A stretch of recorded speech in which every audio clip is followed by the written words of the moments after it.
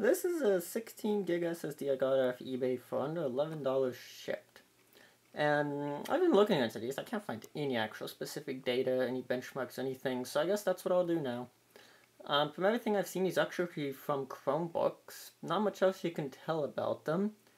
Apparently they're from the Acer Chromebooks. You can buy them pre-formatted, but I found this guy cheaper. No info about it, just said it works, so we're gonna try how it works. Now, the other thing is applications, and a 16 gig SSD the reason it's so cheap is because not a ton of applications for it. You can install Linux on it, and that's probably why they're using them in Chromebooks, so you can shove Chrome OS on it easily. It's too small for Windows OS 10. So what are some other uses of a small, relatively fast drive? We'll find out how fast it is in a bit. You could use it as a cache, depending on how fast it is. We'll look at that. We'll see with Windows caching. There's some free caching software we can play with. ZFS cache? I guess I'll try using it as like a ZIL for a little bit, just see how that goes. You can, in Linux, Bcache, might play with that.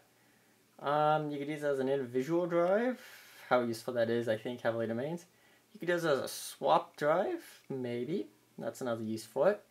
There's a few uses. The performance makes a big difference here, because for a bit more, roughly $35 to $40, you can get an Optane drive, which is the same capacity, but has much better write endurance. No idea what the write endurance is. I might just try to kill it for fun to see how much writes I can put on it.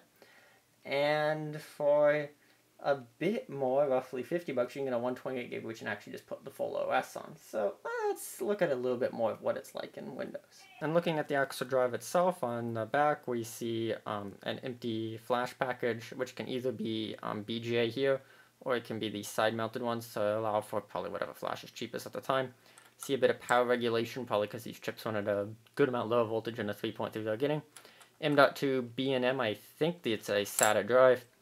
You see more power regulation and other just components, passive components. Under right here is the controller chip, and under here is the flash chip. So for the first batch of testing, I'm sitting in Ubuntu now, booted off another drive. If I run lsblk, we can see SDA is my boot drive. SDB is this 16 gig drive. So one thing I like doing on new drives as well is checking the smart data. This is data that's reported by the drive about the actual drive.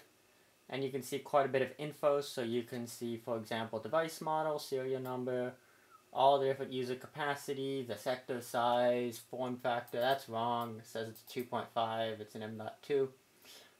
SATA version, so to show you your current link speed, which is 6 gigabit, even though it never reaches that speed. Tells you if it has smart data, so basic data info. It'll show you some data about recent tests it's ran on itself. And then it'll show you all these values in here, of which you can find a lot more info on online. The big ones generally to keep track of is reallocated sector count and reallocated event and current pending sector count. Current pending sector is really high for some reason. That gotta be an error. You got total amounts, LBAs written in red.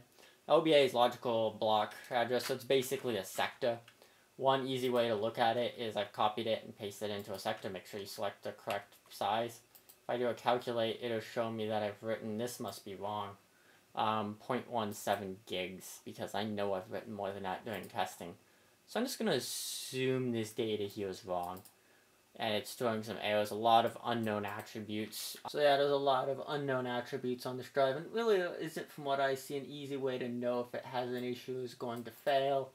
Doesn't show any errors here right now, but the smart data is definitely wrong. There's definitely some errors here. Pending sector count can't be that high. I think that sector count is more than the amount of sectors it has, or it's just a number of them. The amount written in red has not updated since I started testing this drive, and I've written at least probably 50 gigs of data on it. Ton of just unknown attributes with no documentation. Apparently 170, at least according to Wikipedia, is like the available reserve space. I don't know what that's in, if it's in megabytes. It's not gigabytes. It's probably not LBAs. I doubt they have that few empty sectors. So it's not great on this drive, but it does tell you it hasn't failed. The one other interesting attribute is power on hours. Power cycle count's 1100. Power on hours 130. So this drive is basically new. And it shows up as 15 gigabytes. And whoa, there's a lot of partitions on it. I made an image of it. It's probably Chrome OS, but we can go hunt more into it now. If we go use less to look at it, we can look through all the data. We could see a few things. We could see it's installed via EFI, which would have to be because of the number of partitions, and a ton of empty space. Looking at it more, we can find a bit more of system information and stuff, so let's have some fun. Let's actually try to boot off of this now, and see if it would just happen to be nice enough to let me boot from the Chrome OS system. I don't know, maybe? So now if I do nothing and just boot from the other drive, I get this booting verified image A. The system isn't completely hung because numlock works. I'm guessing something crashed or something. Control-Alt-Delete isn't doing anything. It's not responding at all, so we're going to do a hard reset. And here are the benchmark results comparing the SSD to a few other drives I had laying around. So on the left we have the SSD in a USB enclosure. Next we have the SSD connected to the SATA controller. Next we have an older 120 gig SanDisk drive, and then the next we have a WD 1TB hard drive. Looking for in blue for sequential read speeds, we notice we get about 240, 250 on the Kingston drives, about 500 some on the SanDisk, which is quite a bit better, probably due to the limited NAND channels. Maybe if they also utilize the back on that drive, they could get significantly better speeds as well, but they chose not to. We look at the write speeds as well. This is where this drive significantly suffers in sequential writes. It does very poorly. The SanDisk does quite a bit better, and the hard drive is at about 110 for both speeds. Now that is a slower hard drive and no much faster hard drives. Looking at the random read-write performance, it's quite good, quite a bit better than the other SanDisk drive. I'd love to do a comparison of this drive to something like a Optane or a modern high-end drive like a 960 EVO or Pro. Random reads are quite good, especially compared to the other SanDisk, which I don't know how much it's decaying or just being an older drive. Same with random writes being quite good, which is what I think will make this drive work quite well as a caching drive. Now let's look at using this drive as a cache in Windows. I'm going to try out using Primo Cache and ReadyBoost in Windows. Primo Cache costs money. I think Verizon it's $20-30 for a basic version. I'm looking at a few different benchmarks. First one's Crystal Disk Mark, just see how much it helps there, but it's pretty boring. This hard drive is a slow one. The next test is the standard reboot test. So now. So here's the comparison of the boot up times of the different drives, where you can see I did get it installed on the 16 gig drive alone, and more on that in a little bit, and it's definitely the fastest by quite a bit. I think it's about twice as fast as all the different ones. One thing to note is that boot up time does change a good amount between runs and how much it's doing and how many services needs to be stopped and stuff. Windows has a kind of a quick boot which uses hibernations type technologies to make it boot faster, but that is disabled in a reboot that we do see here. We also are counting in the BIOS time, which makes it a reasonable amount longer than a pure just in boot up would be. SSD is already done, everything else is currently loading. The other thing to note for a lot of the changes in time for caching is that it takes some time for that driver to get loaded because it's done all at a software level. Intel's Optane RST does work a slightly bit differently. I don't know exactly what level it's doing it, but if they're using some hardware acceleration, they can have it load a good amount faster, so it won't have to load kernel drivers for it to initially go. ReadyBoost ends up taking the most amount of time. Could be just run-to-run variants, or it could just be ReadyBoost. It takes extra time to actually just get it loaded and causes it to actually be slower. We're going to look at is using ReadyBoost in Windows. Now, this is not known for being good. This is the drive, the little SSD shows up as 15 gigabytes. It should be ReadyBoost right here. We're going to say dedicate this device to ReadyBoot. Apply, it's configuring it.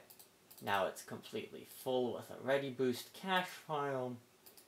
And if we look at it, the D drive here is my ReadyBoost drive, or the SSD.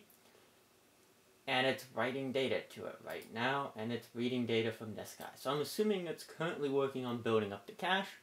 So I'm going to let it sit here and work for a minute or two and build up its cache, because a cache does take some time before it becomes effective. And here's the result with ReadyBoost enabled. We notice random read speeds are a reasonable amount faster.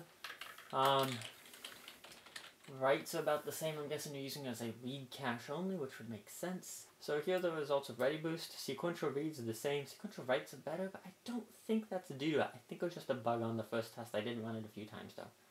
See, random reads are quite a bit better with Ready Boost. Random writes are the same. I'm guessing using it as a read cache only now. The next thing I'm going to try is doing a couple of reboot reruns. So we're going to restart it a couple of times and hope the cache does it. Now the one thing to note with a caching solution and reboot times is that you don't know when the actual caching program gets loaded and how early in the process, because at least the initial bootloader is going off that, but when does it actually decide to start loading the caching program? And a lot of the boot time improvements is determined by when it actually loads that program. And if we look at the system right after boot up with ReadyBoost, at least on the first time, there's basically no reads going on this drive. Or very minimal. So let's run it a couple more times. So that's the end of the ReadyBoost testing. So now we're going to go and remove this ReadyBoost drive, and we're going to try using a Prima cache, as it's called, which is a third-party caching solution. I think they have one specifically for Ryzen, which was what? Error showing ReadyBoost info. I can't disable it. How do I disable it? So the next piece of software I'm looking at is called Primo Cache. It's paid. I think they have a special version for Ryzen that's a bit cheaper, but I haven't looked into it, that they're doing with AMD just to compete with Intel's Optane and ReadyBoost and their other caching they've been doing for quite a while now. It seems to work fine. I don't know exactly how it's integrating in it. They have a Windows and a Linux version. They have a server version that supposedly supports more features. I think you can pay more and get support for like bigger cache drives. There's also support for RAM as a cache as well, outside of the normal Windows ones. I don't know how well it integrates with the default Windows solutions, because Windows also does RAM caching and stuff as well.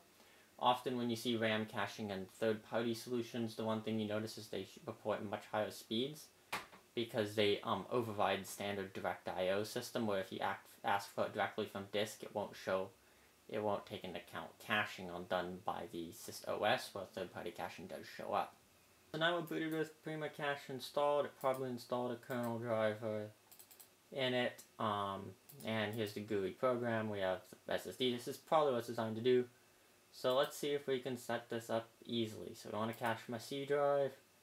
Let's cache the whole drive. Those probably won't be used very much. You want it to be cached next. And now profile divides target. So I want to do a read and write cache. It should be fine. It will make writes faster, though the thing with a write cache is you have the risk of data loss if the write cache happens to fail, which you don't have with the read cache, which ReadyBoost was a read cache only. OS manage memory. So you can use a level 1 cache. We can give it, okay, actually. So just to be fair, we will completely disable RAM caching here. So to be fair here, we're going to completely disable RAM caching and only use the higher level disk caching just to put it on parity with what ReadyBoost was doing as a simple SSD only cache, and then we're going to try RAM. This system happens to have 32 gigs RAM, so we can kind of go to town. We're going to give it max size of the drive. Memory overhead's 300 megs because you have to have memory to tell it what's in the cache. Block size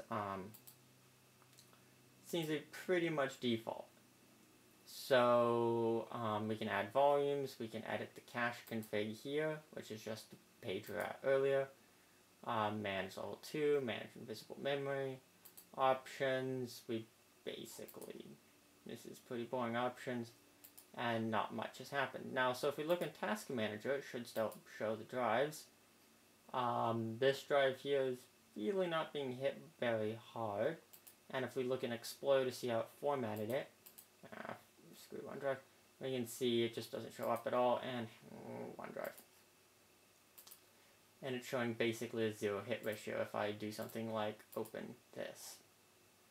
So we're going to do a few reboots now and see how it does with a bit more usage. Yeah, so that isn't a great result. We're going to try Crystal Disk Mike now, but the hit ratio it's claiming is 0.33%, which is pretty darn bad. Might shoot up once we start doing this benchmark here, but oh boy, that's not great. So the original casting solution only using the SSD on this was not great. Seemed to only want to use it as a read cache. Really wasn't great. So now I've gone a bit more aggressive with it. I'm using it as a write cache as well, and we've added the RAM in to have RAM caching. So a lot of this will probably just be RAM caching. As you see, RAM usage has just shot up. If we go into processes memory, it actually doesn't show it. It's probably running as a different user or something. And that's RAM caching for you. And here are the numbers, which is basically running it on a RAM disk because it's completely in RAM. Doesn't seem to be hitting that disk very hard. The SSD, it's not great. Cache hit ratio is really high, but really it's hitting that level run 1 RAM cache and really not hitting the SSD very hard. Let's just give it one more reboot and see if it actually fixes the reboot times. I was saying you couldn't put Windows on a 16 gig drive, and I did it. 4 gigs available with the newest build of Windows 10 with basically I think plain 1709, no updates. Updates will take a chunk. I don't know how big the hibernation file is, but and sleep file, I don't think it has a hibernation file. I don't think the swap file is going to be tiny if there is one. Probably doesn't want to use it at all. Yeah, so there you go. But just to prove how much better this is, if I reboot it on an SSD, it will boot faster. Now, you probably shouldn't be using this as a boot drive because you install Chrome and realize that uses the 4 gigs up, or you install updates or something like that, because Windows likes to grow in size. Personally want to go on to 120, realistically 240 gigs these days for a boot drive. But if you needed it in a pinch for like a basic server or something, I mean, it would work. And you can already tell by now boot times are a lot faster with an SSD. Even this one, which isn't that fast. When we were talking, we're in it, and I don't even need a time lapse to show you the speeds for this SSD. And if I open like Edge, it's just open. SSDs are so much better.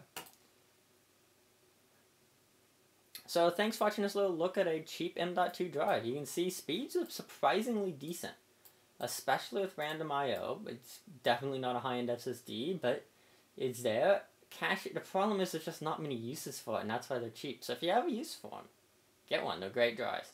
Keep subscribed for more videos about storage or whatever I'm into at that time.